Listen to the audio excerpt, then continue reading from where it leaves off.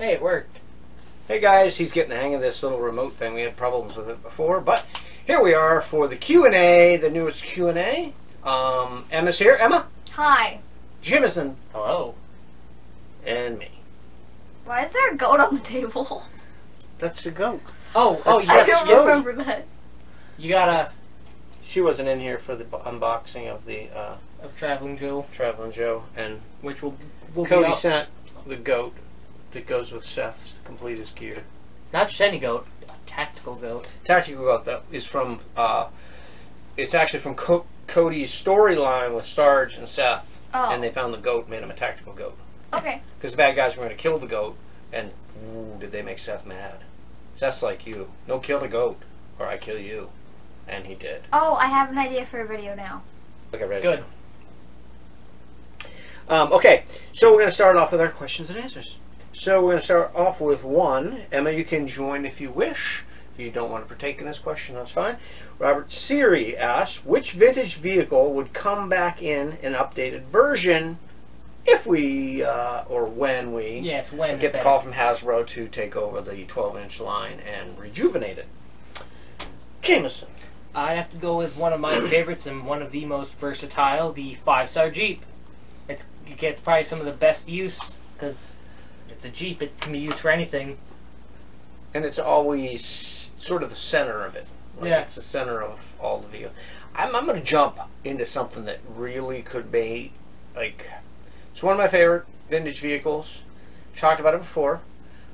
Is it The Pursuit Craft. I knew that's where you'd go. I just think you could do so much more with it now to make it a little bit more modern looking, tactical. You can make it more like a seaplane or like an actual watercraft instead of. Still have the versatility of it, but make it a little meaner looking, perhaps. Especially with today, because there's plenty more machines that serve the purposes like it does that you can use as a reference. Yeah. So, okay, let's jump to some crazy questions. Emma, you can get on these. I forgot to read these to you. But I asked him the other day. I mentioned it. These are Adam questions. So you know they're going to be doozies. Adam's first question. What super villain would you be? Phoenix. Phoenix from the X-Men. Yes. When she was evil. Dark Phoenix. I think it's technically called Dark Phoenix. I think Phoenix either way. It's still Phoenix, whether it's dark or not. Sun's cooler though. Yeah, Dark Phoenix is super cooler. cool option either way. So, Jameson. Probably have to go with Bullseye because I don't know. He's just I love a marksman, mercenary type person. Bullseye. After cool. looking. Wait, I remember him. Never mind. Yeah, he wears the cowl, and I think he really has a bullseye on. He does. I remember him now. Actually, I think Lego games. I think he's in a box right there, but probably. I'm not trying to dig for him. All right, I debated back and forth on this one. It's hard for me to think like a villain. So I thought back to a comic book, and I thought, you know, who would be a good villain for me to be? Spider-Man's arch enemy, the Punisher. That's right. Going on a technicality. See, Spider-Man was against the Punisher. That made him a villain, and they fought many times. I feel like the vast majority of heroes that encounter Punisher are like, yeah, don't do that. I'm being a little tricky. I'm going to go with it, though. And if you guys want to call me out, call me out. Now, we all love the Punisher. Well, wait. But then again... Loophole. Then again, even though he kills the bad guys sometimes, probably all the time, but it's because then when they go to jail, if they can't escape and they can't continue to do bad things. Gotcha, she thinks so clearly for such a young lady. It just depends, really. Also, so basically you're saying he's doing the right thing. Yeah. Yes. All right, there you go. All right, Adam's next question. What superpower... So forget you're no longer a supervillain. What superpower would you like to have? Flight. But, like, wing flight, I mean. Winged flight. That'd be cool, like Angel or... Yeah. Falcon, but with real wings. Real wings. So more like Angel. I showed you Angel that day. We talked about that. Yeah. So. Okay, for me. Oh, his is. Yeah, mine's a clever one. That his is gonna have to include math, probably. What? The ability to manipulate probability. Just think about it. If I can do that, then what's the chance of someone dropping $1 million in front of me? Zero, pretty much zero. So I can then suddenly be like, yeah, you know what? The chance of that, 100% now. Boom, $1 million, drop right in front of me. I think that's more of a supervillain. Yeah. Hey. Oh, hey, it's his choice. Oh, what? We'll give it to him. Oh man, I'm probably gonna lose the fight. Nah, 100% chance I win. I guess It's cheating. I guess it's clever. It's like cheating. We got to give it to him. So basically, changing The fate of something or pretty someone. much changing the chances of something occurring. You know, this is a tough one for me. Being somebody that only has super soldier serum and basically just heightened agility and power, it'd be nice to have like one of those Wolverine indestructible kind of things. Wolverine's but if I could only have awesome. if I could only have one, I gotta think. You gotta pick wisely. I here. gotta think that, and you're probably gonna be surprised at what I say. I gotta think one of the best things that you could use to get around the world would be invisibility. I knew you were gonna say that. I knew it. I knew you were gonna Because say then you that. could just walk up behind a bad guy. Boom! I knew. I don't know how I knew you were gonna say that. So I'm gonna go with that today. Invisibility. But like, is it one of those invisibility where like you and your clothes, whatever you're interacting with, or is it like you're gonna no, be? it's everything. It's So like, Okay, No, I'm not like no. not like one of those dumb kind of things. No, So, like, I'm not going to be like a Donald Duck t-shirt walking around going, oh, don't pay attention to me. There's nobody in this shirt. Being invisible would be fun to mess with people too. Cause like, you then just like put a sheet over yourself, ooh, and then they pull it off. Okay, back to the questions. Let's see. So there was a whole discussion on survival, In bunker apocalypse. versus treat house. So he had a follow-up question to that. How long would you survive? A day, a week, or a year? So, as a family, Emma, answer the question. forever because we have Daddle. Did you hear the little girl? Yep. Spot on. Forever, because we have the daddle. Plus, Now, we either have a treehouse or Adam bunker. knows, because we grew up in that age of thinking the Russians were going to drop bombs at any minute. We watched Red Dawn. I spent, me and my buddies, every summer we spent in the woods. We had places in the woods where there was actually fighting positions dug for just that to happen. And when we grew up and realized, hey, the Russians never came, we were actually slightly disappointed. So I've been a survivalist my whole life. We stockpile things. We're not preppers. We're not lunatics. I mean, not that preppers are lunatics. They're smart as heck. But we don't go full-blown crazy. But we've got what we need. We're ready. And these kids, they listen to me, and they know that in an emergency situation, in a panic situation, listen to Daddle, because I stay calm. That's my current superpower, staying calm and getting through the situation. Good answer. Oh, speaking of you staying calm, remember that time the dog almost died and Mama was freaking out and we were all just like, oh my God, can you calm down? That's not helping. Mama doesn't have that superpower. Oh, also, the time with the wasps at Sonic, you weren't there, but I just sat there. Well, yeah, she does not like wasps, Yeah. though. So that's She literally ran away. She does not have the calm. All right, next one. I asked Jay this before. He really wasn't sure of it, although he kind of knew a little Wait, bit. did you even answer the question? well, your answer You covered it answered all. for all of us. Yeah. Okay. He wanted to know, do we know, he knows, but where the term Jeep came from. Now, I actually knew this because I used to be a Jeep owner. And if you're a Jeep owner, you're in the club. It's we're right there, sort of like, and he knows because he's a Harley guy. You got your Harley guys, you got your Jeep people. They wave to each other. People. You drive by somebody else in a Jeep and you give them the wave. Especially if you got your foot out the door because you got the doors off and you're like, sup. Just like Harley guys. You know, you're driving down a Harley and you're like, hey, Harley guy. And that's just the thing, little code. So I actually did know this. Now, so Jeep originated as it was actually a truck first. Yeah, it was a military truck.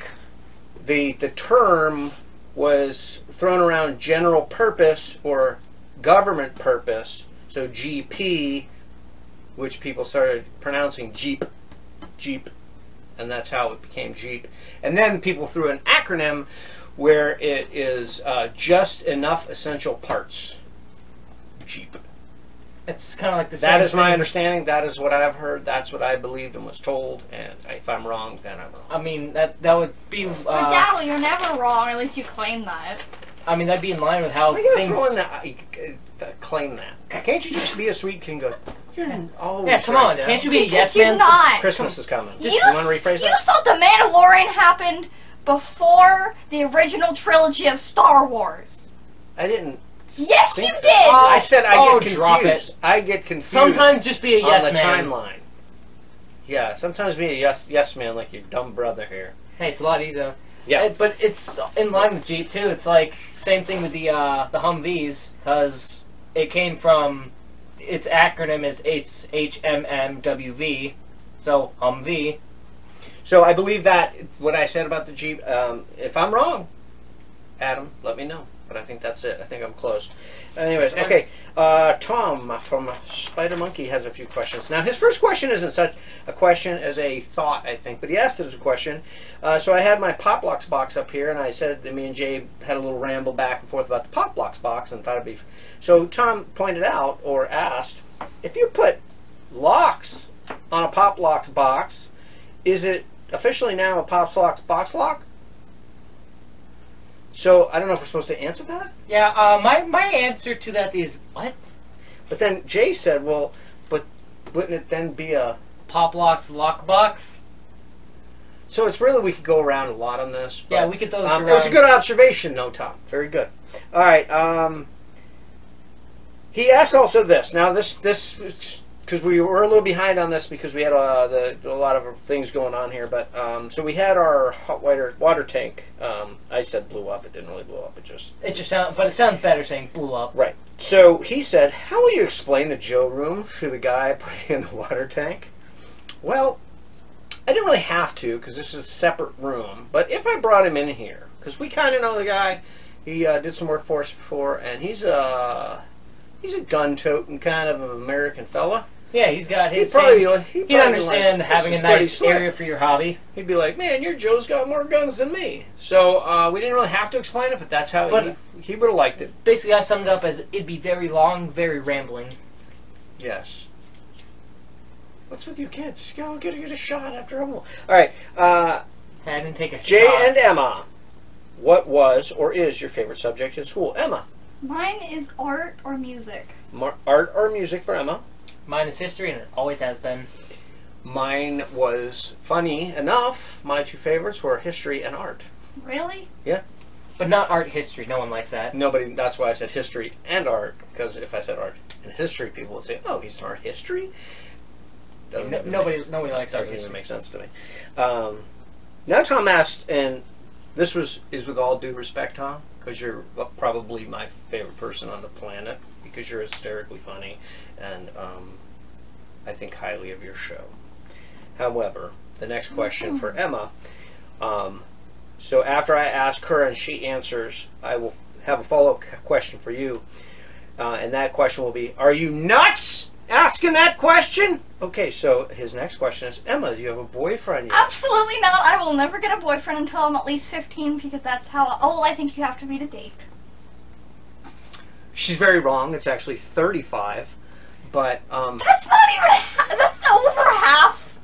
Like. Anyway, Tom, don't ask dumb questions. God. Holy Moses, you put it in her head. They're nervous, some people. That's right, I'll forgive you as long as you hurry up and get out that season 2 of the Super Show. All right, so we do have 2 questions from Paul Knapp, but we're only going to ask one because we think one of his questions might be its own show. Yeah. Right? Yeah. That's what we've decided. So, It's perfect. and his content second for it. question is, when is the chicken wing going to get fixed so you can start doing army push-ups again? I wish I knew. I keep doing the work. I go to my physical therapy. I go back to the doctor. And they say, okay, looking good. Go back to physical therapy. We'll see you in 6. Over and over and over. And, I mean, they said with the operations could be up to a year. I'm hoping that's not the case, but I'm miserable. But that's what they're saying. And as far as army push-ups, I don't think I've done those since the army. I don't think anyone really I do does them. exercise, I do stuff, but we do stuff like hiking and stuff like that. I don't ever really get down and, like, I'm doing, stuff for physical therapy. Like, I start off with a 1 pound weight. It's ridiculous. But anyways, but Paul, your second question, great question, and we will actually be doing that on its own separate video. He said chicken wing. Chicken wing arm, yeah. Actually, one of my exercises is this. Watch. This, oh God, no! You already showed me. This is called the chicken wing. I got to do this. I do it 10 times and take a little break. And actually, today it's really tight, and that actually hurts. Usually, I can get up a little farther, but it's actually called the chicken wing. Anyway, okay, we're getting close here. Trying to go fast. How are we on time there, Jay? Should we cut this into 3? We'll go fast. I think we're good. So we got to have a couple questions. Robert Rivera. I'm going to buzz through a couple of his because first one he asked, "What's the best cure for a sore throat?" This was several weeks ago. I'm sorry we didn't get this quicker for you because I know at the time you had a sore throat. You probably don't anymore. But for me, before I was married with kids, it would have been whiskey with lemon juice. So next time, try that. I thought you said honey.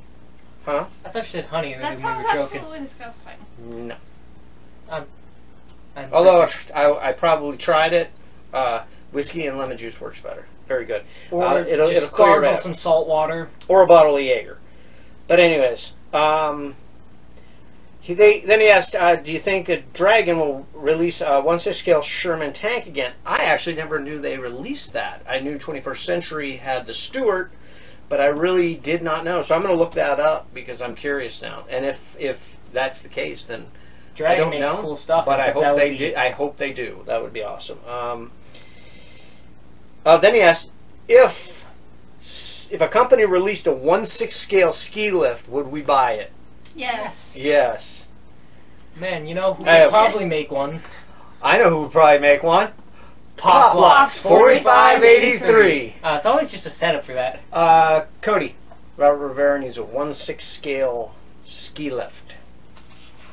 He might be able to make some parts of it, maybe not all of them. He's got it. He does slides and stuff. All right, the next question he had, we'll go quick through this. He asked about his. He's got a senior project. He's in college, engineer degree. He said, "Would you choose a 3D plane competition or a 3D stick man?" Jameson. My first thought is the 3D plane because that sounds awesome. Now, I didn't ask you that one because. What? Yeah, exactly. Yeah. So I'm not very good at like 3D and all that computerized stuff, but I asked a lot. I said, I don't know what's the 3D stickman, and he explained to me the 3D stickman thing is actually a stickman, but they can put them through all these configurations and stuff, and what the purpose is for is they can use the stickman programming to see if stunts are safe enough for stuntmen to do. So it gives them like sign me up for that. And all that. I told you guys before, I tried to be a stuntman when I was young, and I idolized stuntmen and Hal Needham, Evel Knievel, these guys, you know. But Hollywood stuntman, that's what I wanted to be when I was young. So yeah, I take the stickman.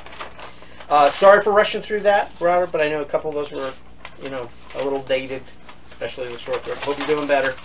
Drop us a line. We're waiting on that Aachen video. Yeah. Richard Brown's got a few for us, and then we'll wrap it up. Richard's first question is mostly for Jay, and you can send us an email because you got our email. And if his question was, how do you get a YouTube channel? Jay can walk you through it. Yeah.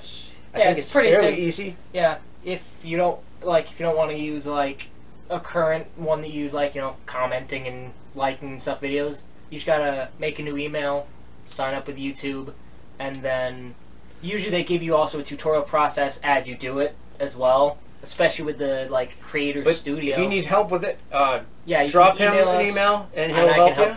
You can ask me, but then you'll just end up somehow corrupting your computer and I don't. You'll somehow turn it into eBay or something. You'll somehow to turn this your day computer you into a barely know how to use your phone right. Also, you had asked us about the name for your channel, what we thought. We're not going to read it because we don't want anybody to steal it, but I think it's a great name. It's an awesome name. Yeah. Don't say it out loud, but right here in number 2, what do you think of that name for a Joe channel? Yeah? Pretty clever. Emma likes it too. We don't want to say it out loud because people they'll grab it up. So, but yeah. They're like, hey, that's great. I'm going to take that. Next 2 and final questions. What did you think? I mean, you see the G.I. Joe movies? No. Okay. Jay, what did you think of the G.I. Joe movies? I think they were, Oh, they yeah. were pretty good. He watched it with Cameron without you. Hold on. Let him answer his question. I think they were pretty good. Yeah, both of them? Yeah. Oh, good. All right, I'm going to answer that question. So the first one I thought was okay. You know, I'm not an a raw guy, and Adventure Team guy, but it came out. You got to see it because it says G.I. Joe, and I watched it. and I thought, hey, this is pretty good. I know the characters. I know Snake Eyes. I know Duke. I know. And then the second one came. Ooh, second one, and there's what is that? Bruce Willis? Of course, I got to see that. And I tried to get the boys to watch it with me, and they were always busy. But that's okay. I said, we'll get around to it. You let me know. And then one day I asked if they wanted to watch it, and they said, oh, we watched it without you. Revenge! We're gonna get revenge So on I've you. never seen the second one. But they play it on cable TV all the time. Thanks for asking, Richard. Thanks for opening that wound. We'll get revenge, Dallo. Anyway. All right, we're moving on. Last question. Richard Brown's last question. The last question for the episode. How do you feel about Gung Ho Grip?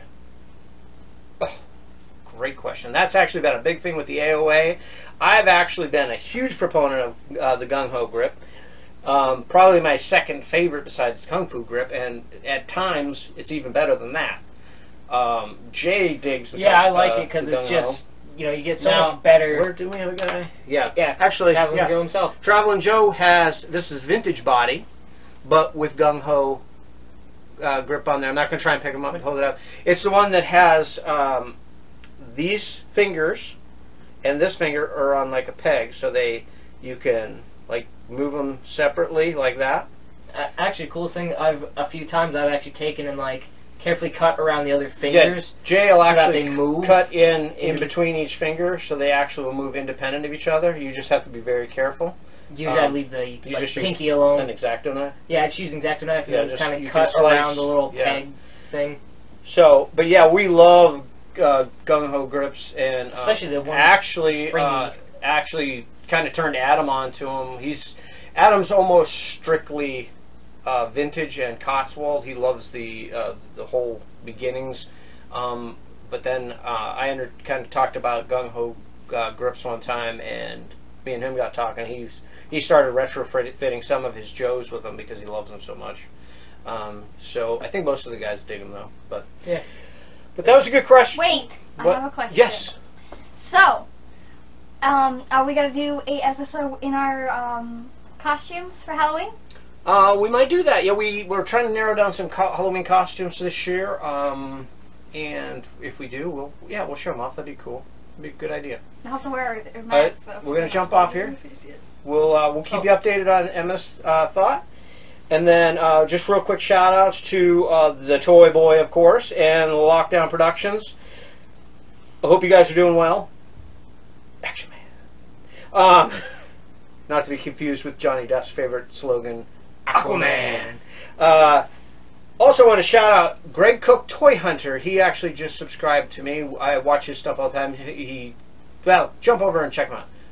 Greg Cook. Yeah, really and cool. then also Open by Chance, I've talked about before, but he just solved a huge mystery for me and Tom from Spider Monkey, and he's gonna look into it further to see what else information he has. And I'll talk more about that next time. Speaking of mystery, have we ever solved the question for the answer 42? No, Lockdown Productions. We never figured out that the question that goes with your answer 42. I'd like to buy a vowel. So throw that at us, and now we're going to get off here before Emma starts rambling incessantly. Till the next one. As she often does.